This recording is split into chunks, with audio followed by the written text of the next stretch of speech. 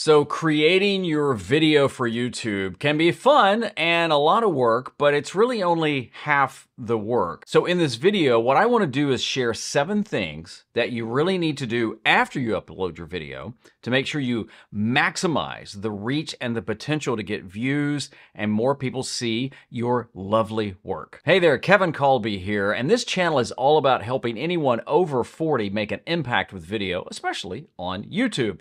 Which is ironic because we're talking about YouTube. We're talking about the things you need to do after you upload your video to make sure you can maximize its potential to be seen by more people on YouTube. So we're going to jump into my YouTube studio. It's a video I've uploaded. It actually will be for my membership group, which you can join, and there's a link down below if you want to check it out. But I'm going to go through that as the example of all these things you need to do. So we're going to first start with the title. Now, if you notice, it says right here, title required. So if I just even delete that, you notice right there, it will not let me upload this without a title. So I'm just going to give it a title here. I'm going to call it YouTube Rumors and Trends. And I'm going to call it 2024. Again, I'm totally making up the title. But you can put a lot of thought into your title, what you want it to be. There could be some keywords in there or not. It really just depends on what you're going for. So while we're talking about titles, here's some tips. You want to be accurate in your title.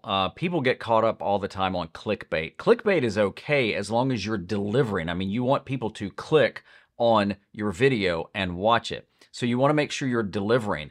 How you title it, you can have some keywords in there if you want to. Try not to what's called keyword stuffing.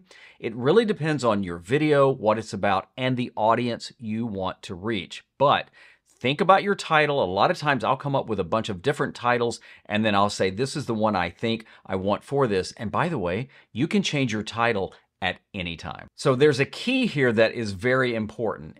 See the save button right here? Whatever changes I make here, if I don't hit save, the changes aren't set. So I'm going to go ahead and hit save after every one of these. And if you notice, it says changes saved, and kind of this line will change up in here too. And so once it's grayed out, you know that the title, in this case, the title took. Okay, now let's talk about your description. So right here, you're looking at a template. Now this is all stuff that I've put in here.